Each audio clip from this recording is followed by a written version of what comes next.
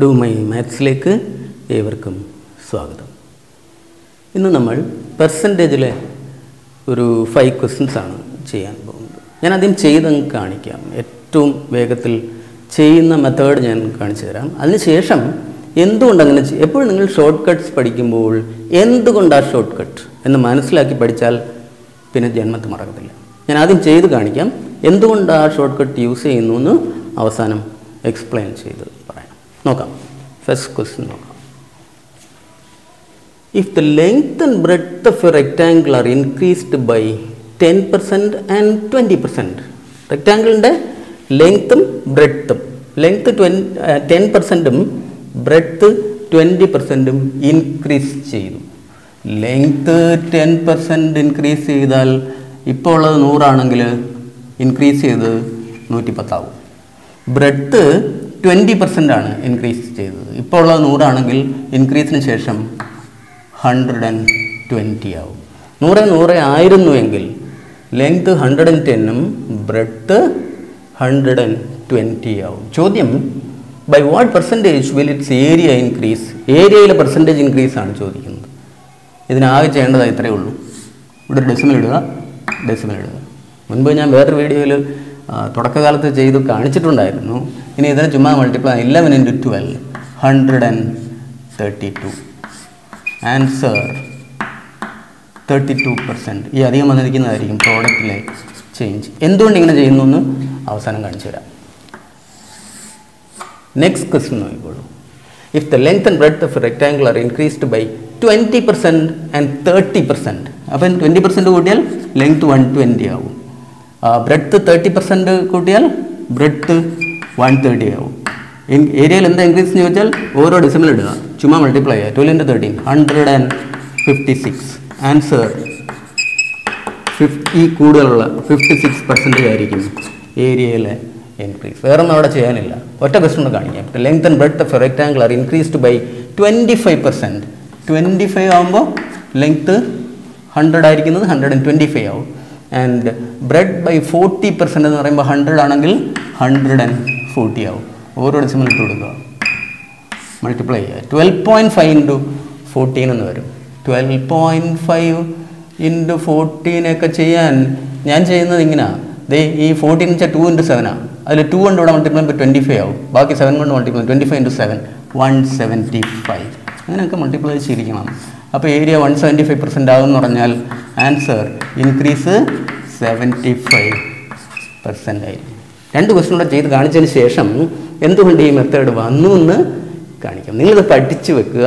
Reason ഞാൻ അവസാനം പറയാം. അതും കൂടെ പഠിച്ചു വെച്ച് കഴിഞ്ഞാൽ ഇത് ചെയ്യാൻ എത്ര സെക്കൻഡ് വേണം? 5 സെക്കൻഡ്. വെറും 5 സെക്കൻഡ്. ഇത് ഇവിടെ മാത്രമല്ല, പ്രോഡക്റ്റ് ഈ ലെങ്ത് ഇൻടു ബ്രെഡ്ത്ത് ആണല്ലോ ഏരിയ.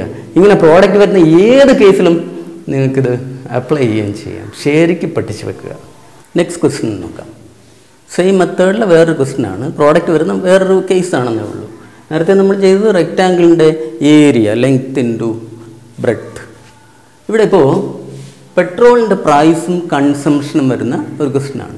പ്രൈസ് ഇൻടു കൺസംഷൻ വെച്ചാൽ ക്വാണ്ടിറ്റി, എത്ര ലിറ്റർ, 1 ലിറ്ററിന് ഇത്ര രൂപ വെച്ച് ഇത്ര ലിറ്ററിന് എത്ര രൂപ പ്രോഡക്റ്റായി. Price into quantity. ആ കൺസംഷൻ വെച്ചാൽ ക്വാണ്ടിറ്റിയാണ്. അപ്പോൾ പ്രോഡക്റ്റ് ഓഫ് 2 ഫാക്ടേഴ്സ് ആയി. ഇങ്ങനെ പ്രോഡക്റ്റ് വരുന്ന എവിടെയും നിങ്ങൾക്ക് percentage changes of the factors തന്നിരുന്നാൽ പ്രോഡക്റ്റിലെ net effect എന്താണെന്ന് ചോദിച്ചാൽ സെയിം മെത്തേഡ് അപ്ലൈ ചെയ്യാം. ക്വസ്റ്റ്യൻ നോക്കാം. If the price of petrol is increased by 30%. അപ്പോൾ പ്രൈസും ക്വാണ്ടിറ്റിയും പ്രോഡക്റ്റിലെ ഫാക്ടേഴ്സാണ്. ഈ ഏരിയയിൽ ലെങ്ത് ഇൻടു ബ്രെഡ് പറഞ്ഞതുപോലെ ലെങ്ത് ഇൻടു ബ്രെഡ് ആണല്ലോ ഏരിയ. അതേപോലെ പ്രൈസ് ഇൻടു ക്വാണ്ടിറ്റി ആണ് expenditure. If the price of petrol is raised by 30%. അപ്പോൾ 100 ആണെങ്കിൽ 130 ആക്കി. And the consumption is reduced, കുറച്ചു, ബൈ 20%. 100 ആണെങ്കിൽ കൺസംഷൻ 20% കുറച്ചാൽ 80-ലെത്തും. അറിയേണ്ടത് by what percentage will the expenditure on petrol increase or decrease എന്നാണ്. എക്സ്പെൻഡിച്ചർ എന്ന് പറഞ്ഞാൽ ഇതിൻ്റെ പ്രോഡക്റ്റാണ്. Same method. ഓരോ ഡെസിമൽ കൊടുക്കുക, മൾട്ടിപ്ലൈ ചെയ്യുക. 13 × 8 104. ടേബിൾസ് പഠിക്കണം. എക്സസൈസ് വീഡിയോ ഉണ്ട്, കണ്ടുപഠിച്ച് ഡെയിലി ചെയ്യുക. 104 എന്ന് വെച്ചാൽ എന്താ അർത്ഥം? 4% ഇൻക്രീസ്. ആൻസർ 4% ഇൻക്രീസ് ആണ്. ഇൻക്രീസ് ഓർ ഡിക്രീസ് എന്നാണ് ക്വസ്റ്റ്യൻ. അപ്പോൾ 4% ഇൻക്രീസ് എന്ന് എടുത്ത് പറയണം. നെക്സ്റ്റ് ക്വസ്റ്റ്യൻ നോക്കിയാൽ if the price of petrol is raised by 20%, അപ്പോൾ 120 എന്ന് എഴുതുന്നു. And the consumption is reduced by 30%. 30% കുറച്ചാൽ അവിടെ എത്തും 70-ലെത്തും. ഓരോ ഡെസിമൽ കൊടുക്കുക, മൾട്ടിപ്ലൈ ചെയ്യുക. 84 ആയി. 12 into 7 84. 84 എന്ന് വെച്ചാൽ എന്താ അർത്ഥം? 100% ആയിരുന്നത് 84% 16% കുറവാണ്. ഇപ്പോൾ എക്സ്പെൻഡിച്ചർ 16% കുറവാണ്. ഇൻക്രീസ് ഓർ ഡിക്രീസ് എന്ന് പറഞ്ഞിരിക്കുന്നതുകൊണ്ട് ആൻസറിൽ അങ്ങനെ എടുത്തു പറയണം. 16% ഡിക്രീസ്. ഒരേ ഒരു ക്വസ്റ്റ്യൻ കൂടെ. If the price of petrol is raised by 35%, അപ്പം 135 എന്ന് എഴുതണം. 35%. And the consumption is reduced by 20%. 20% കുറച്ചാൽ 80-ൽ ചെല്ലും. 80-ൽ ചെല്ലും. ഓരോ ഡെസിമൽ കൊടുക്കുക, മൾട്ടിപ്ലൈ ചെയ്യുക. 13.5 into 8 ഒക്കെ ഞാൻ ചെയ്യുന്നത് എങ്ങനെയാണെന്ന് ചോദിച്ചാൽ 13 into 8 104 ആണെന്ന് എനിക്കറിയാം, നിങ്ങൾക്കും അറിയണം. 104 ആയി. അപ്പോൾ 8-നെ 13 കൊണ്ട് മൾട്ടിപ്ലൈ ആയപ്പം 104 മനസ്സിൽ വെക്കുക. 8-ൻ്റെ 0.5 എന്ന് വെച്ചാൽ പകുതി 4. 104-ഉം 4-ഉം 108. ഇങ്ങനെയാണ് മൾട്ടിപ്ലൈ ചെയ്യുന്നത്. 108. എന്താ 108 എന്ന് പറഞ്ഞാൽ അർത്ഥം?